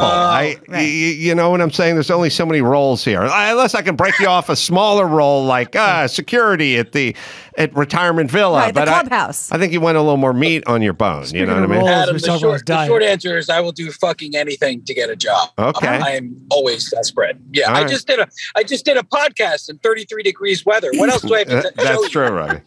All right. Yeah. Well, I'll have my people reach out to yours. We're not asking you to audition. No, the answer is yes. I'm in. Oh, I'm in. right. Whatever it Okay. takes. Stop drilling. Any You amount hit of a money. wheel. Okay. Yeah. Sorry. Really, any job will do. Gina, what the hell were we talking about? I think AIDS. Butler? AIDS butler? Yeah. By the way, have you guys talked about the frozen penis yet? Because No, just I heard haven't. about this. Let's do that next. Let's do it now. I'm glad you brought it up. I'm so interested. Okay. Yeah. So what Ravi's talking about, a skier from Finland said he suffered from an unbearable pain after his penis froze during a race at the Winter Olympics in Beijing. 24-year-old Remy Lindholm told media after the men's 50-kilometer mass start cross-country skiing race. From start to finish, the race reportedly lasted nearly an hour and 16 minutes. Skiers braved 1-degree weather, 40-mile-an-hour winds. It felt like negative 26. And Lindholm says it was one of the worst competitions he's ever been in. After the race, the athlete's final competition at his first Olympics, Lindholm used a heating pad to thaw out his penis. And he said that once his penis started like coming to, it was the most pain he's ever felt in his life. Oh, my. I could see that. Yeah. He's a cross country skier. Yeah. I like that one where they carry the pellet gun while they ski. Right. Yeah. Oh, but it also seems like if running with scissors is dangerous. Yeah. Skiing with a gun over your shoulder, a loaded gun, feels like you're asking for trouble. You certainly. I'm surprised. Like the guy. By the way, if I were in that event, I would just shoot whoever was in front of me. And I'd just go, hey, man, sorry, hit a speed bump. The fucking thing went off. Well, I'm competitive. Here's what I don't understand. How is the penis the first thing that gets frozen? Like, wouldn't fingers or toes be frozen first? I'm glad you asked. I did. Can I explain something to you? Just so you're not female-splaining to us. Yeah. Like, our situation down there is actually quite warm. And it goes up. Mm-hmm. Doesn't it retract? No, your nutsack does. Oh, okay. Yeah. Your penis. There's some shrinkage. There's a bit of that. Okay. Yeah, it's there's a bit of shrinkage. Yeah. By Brian's book. There's some shrinkage. But it's literally next to a pretty warm heater. I mean, not to get too graphic, but I've stuck my hands down there sometimes to warm my hands. I get it. I'm trying to understand how does your dick get frozen before anything else? Like my nose, look at my nose. My nose would go first. Okay. It's in its own climate. Okay. And I think probably toes. I noticed my toes get cold quickly. Yeah. I think it's about protection. I think the toes are pretty well protected in the boot. And I feel like these guys are wearing these like Lycron onesie. That was my point. This 1,000 times this. My fingers go like you're walking. Right. The extremities are in motion, which I imagine would help when you're dealing with -26. But what's the area covering the genitals is like paper thin. I mean, it's like a singlet. I also feel like it means you have a small cock. Wouldn't it mean you have a big one? More to It could be going further away. It could be a big one. I would say if you took a 1 pound pot roast or a 5 pound pot roast and put it in the freezer, which would freeze? The first? 1 pound. Well, that's what I'm saying. I'm thinking of how far the distance is from the heating. I'm really putting a lot of emphasis on the warm balls. You sure are. Maybe he's maybe he's looking for some cock sympathy. Like, you know what? Oh, there you go. I'll heal your dick. You know what I mean? Like maybe he's looking to get some chicks interested. I'll warm it up. I'll bring it back I'll fix to life. it. Yeah. You know what I mean? Yeah. Because I feel Is he okay? He is. And that's when he said when he put the heating pack on it, when it like thawed out, it was excruciatingly painful. So he was better off with a frozen penis. I'm no scientist, but when it thaws out, doesn't it just melt away to nothing like water? You are no scientist. We should ask this guy. We should ask Drew, because I don't think anyone here knows the answer to No, that we one. don't. I don't. Never had frozen penis. It's a weird thing to talk about. It is. That's what I was going to say. Athletes seem, pretty macho and a lot of bravado, and he's like wanting to make sure everybody knows his penis froze off. Well, look. Well, if there's one, I think that's a specific kind of advocacy that is needed. Yeah. Because I didn't know I could freeze my dick before. I've heard people say I'm freezing my balls off, but I didn't know. Like, I'm actually concerned. Like, I'm glad that I heard about this. Yeah. Hey, I could write that in as like a B story of AIDS Butler, where like I think this show's writing itself. You have to go to Montana for a few days. The car runs out of gas and it hit a snowbank. The elderly couple, like you're calling them going, you got to call the police or call the patrol. They're like, right away, right after we're done watching Golden Girls. They hang up because now. Yeah, hold on. I got to do this podcast. Who's Adam Carolla? No idea. It's that critical point where, the woman of the elderly couple starting to like you. Yeah. And the man is like, let him die in the snowbank. We'll get that money. Oh, get him a blanket. Don't get him a blanket. Get him a blanket. God, if only this was a few years ago, this would be great for like Rue McClanahan and Jack Lemmon. Yeah, that's a feature. Wait, so then do they sleep together and he gives her AIDS and then she takes out a life insurance policy? Robbie, Does it keep going? I think you're getting kind of caught up in this. Everyone's getting AIDS. Yeah, that's sweeps week. That's really. Well, I'm sorry. It's in the fucking title, Adam. I'm sorry. Right. All right. Listen. I know. My bad. No, you're right. Con airs about. Do this together. No, look, don't turn on me. I'm saying. Ooh, no, Ravi could be onto something because for the Valentine's Day auction, AIDS Butler auctions himself to some very amorous elderly women, and the couple's trying to figure out, do we tell them? Or Oh, right, Yeah. right. He wants to open a kissing booth, Right. to raise money. And yeah, I mean, again, it writes itself, but there is the moral conundrum of you running out of gas in Montana and calling them with what's left on the last bit of battery on your phone. You're like, send help. And now it's a decision that has to be made, right? Playing God. That's that'll be a very special AIDS Butler That's 2 episode. hours. Yeah, 2 hours. A very special AIDS Butler episode. Well, let's talk about something else that's very special. Arnold Schwarzenegger has teamed up with YouTube star and boxer Logan Paul to present the Slap Fighting Championship. And if you don't know what that is, I'm going to give you a taste. It's frighteningly intense. Oh my God. Familiar with this? Well, I'll show you. March 5th in Columbus, Ohio. The event will be live streamed for free on Logan's YouTube and Facebook channels and on fanmeo.com. This is not to be missed. Here's a clip of the promo, and feel free to call your own out because I let it pretty much play. Yeah, it's Oh my goodness, what a slap! A hit from one of these guys is like a baseball bat to the face. They call him Dumpling, the slap Watch what he does with the god. watermelon. He's literally a farmer. Oh! Zalech is the 3-time champion. He has never lost. Co-Stress has one of the most powerful slaps I've ever seen. Oh, that's fucking stupid. Girls, too. All right. They need to have a thing, that's part of the ritual where when they start the slap, they need to all yell, "I said good day," and boom, and then I would watch. Gentlemanly. They all need their own catchphrase that you've offended my honor, and then boom, like pistols at noon, and then they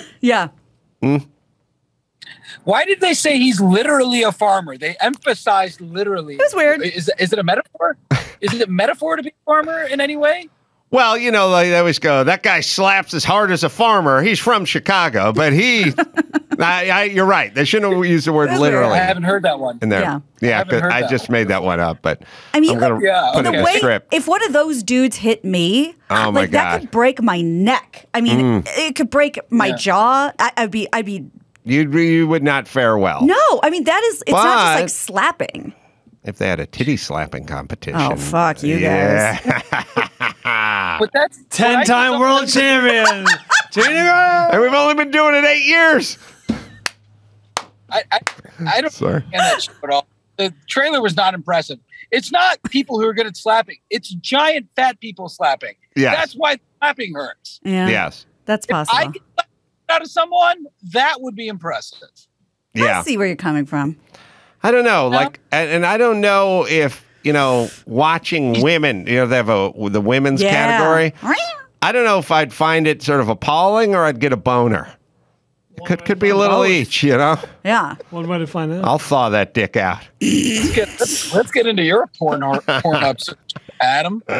Speaking of that, wasn't planning on bringing this up, but because Brian knows, because we've been standing by each other all weekend, you might have to say goodbye to these at some point in the near future. Those titties? Yeah. Really? Yeah.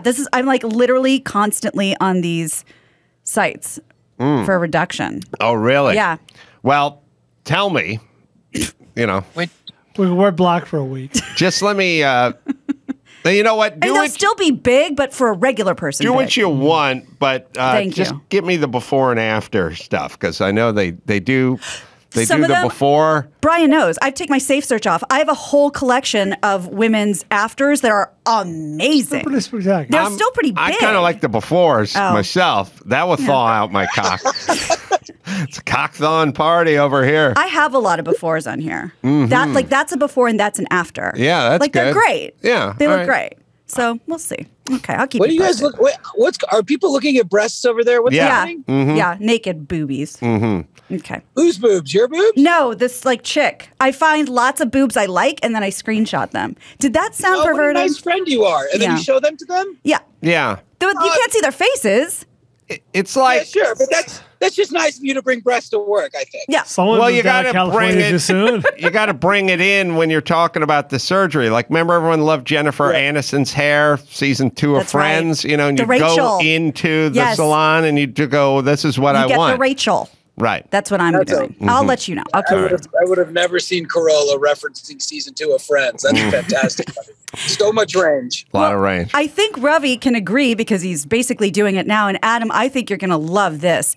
Doctors in Canada are prescribing, like literally with a prescription pad, prescribing time in nature for their patients. So there's this new program called PARX, PARX, like RX for prescription, which touts the mental and physical health benefits of being outside.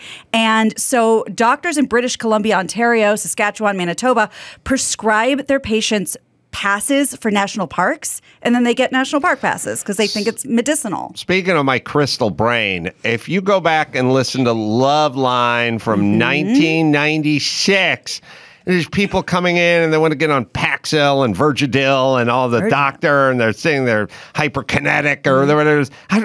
Put some classical music in your earbuds and go for a hike. Just go outside and start hiking and do it for a week. And Drew would always be like, "Oh, no, but people need, the medication, whatever." And I go, "Fine, try this. Try going outside, listening to classical music and just hiking. Just go out in the nature and just hike around, give it a week, see if that doesn't change the flora and the fauna. And if it doesn't, then go get your medication.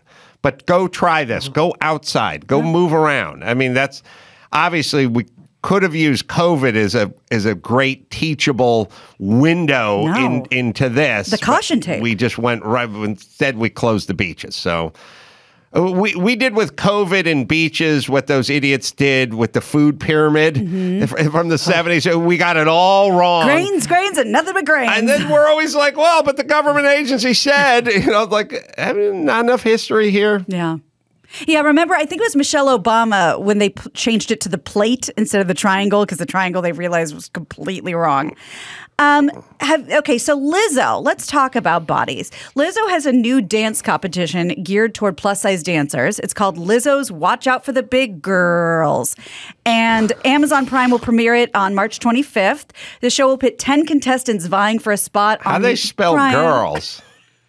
G with like 4 R's, LS. Oh, okay. So I was saying it right. So they're gonna get a spot on her upcoming tour. So you get a real prize. Lizzo says the confident, badass women will move into the big girl's house to see if they have what it takes to hang with the queen. And here's a quick promo. What's up, y'all? It's Lizzo. I'm looking for dancers to join me on my tour. Girls that look like me don't get representation. Time to pull up my sleeves and find them myself. We thick and we pretty and we know what we about. It's the battle of the big girls. It's funny. We had Natasha Henstridge in here, who is very hot. Yes. Not a big girl. None of the hot chicks have to explain that everyone thinks they're hot and they're proud and they know what they're about. Like, I get a little suspicious when the fat chicks keep talking about how big and beautiful they are. It's maybe protesting a little too much here. So, number one, we'll decide who's hot. You don't get to decide if you're hot. I know I'm hot, but that's because America voted, like that park ranger over there. But I will say this. Fat chicks, I think, can dance better than skinny chicks. And I don't feel it's that way for gymnastics or beach volleyball. But they can dance better because there's more mass. And they can get that mass moving in different directions with the bony bitches. I mean, they're good. It's cute. But I do think fat chicks can move. I don't know that fat dudes can, although look no further than a rerun from What's Happening. Yes, the current reference. That's so it's right. been a while. Yeah. But yeah, I love this. I mean, they're going on tour with her. She hires what she's all about. She representation. Fantastic. I'm excited about this show. I will watch. Lizzo in her constant preaching about body. It feels like crazy overcompensation to me. Well, she's always talking about it. You're right, but it's kind of her brand. Mm-hmm. Like that's part of her corporation. And she plays the flute real well, right? Amazingly well. Rewind. Did you say you will watch, Adam? I just don't understand. You are unpredictable, my friend. You're going to watch this show? No, I just don't want the listeners thinking I'm racist. There's white dudes. So, no way am I going to fucking watch this. Has anything to do with that? I would never watch any show that of like people trying to make a dance team. It's just not for me. I'll be watching Ted Nugent's Bow Hunting America like 2 channels over the entire time. I just want people to think I'm a little more open-minded and progressive. You know? Yeah. I didn't flee Hollywood. I got to negotiate. What are your favorite? Can you tell me your like top 2 or 3 shows you're watching right now? They have to be about cars. I watch car-related shows and UFC-related shows, and then I'll take a deep dive into the Love Boat, just so me and Drew have something to talk about. And I watch TMZ. That's how I get caught up on what Lizzo is up to. He was really into Sex in the City. We'll definitely watch Sex and the City, and of course the aforementioned Friends. That's how I know the haircut reference. All right, shall we bring it home, Gina Grad? Let's do that. I'm Gina Grad, and that's the news. Watch out for the big girls. Gina Grad. That was the news with Gina Grad. Well, last there's Geico. Like to save a little money on insurance? Of course you would. That's why you go with Geico. Comes with great rates for everyone at Geico, so you can save even more and get even more discounts when you bundle your coverage, and it's easy to do as well. Just go to geico.com, use their mobile app for 24-hour roadside assistance, and switch to Geico. It is a no-brainer. So switch today at geico.com. All right, I'm going to be in Waukegan, Illinois at the Genesee Theater March 10th doing stand-up, and then Kansas City, everybody, at the Comedy Club of Kansas City. I'll be March 11th and 12th. We'll do some live pods there and some stand-up there. You can go to amcarolla.com for all the live shows. Joe Buscaino, you can find at his website, joebuscaino.com. Ravi, you can find him in a Ford Fusion. Piling down the highways and the byways. Titanium, bringing mirth. Bringing mirth to America. Butter's the name of the film's available in select theaters and on video on demand tomorrow as you hear this. Thanks, Ravi. Always fun talking to you, my brother. He just muted himself, I think. You good, Ravi? All right, so until next time, Adam Carolla for Ravi Patel and Joe Buscaino and Gina Grad and Paul Ryan. Say it. Mahalo. It's like when my wife says, Joe, we should consider leaving LA. Bullshit. We're not leaving. Okay, our parents came here with nothing. This city has given us so many opportunities, it's gone to shit. And I'm tired of it. And I can only have done so much as a 1 of 15 members. And why should we leave?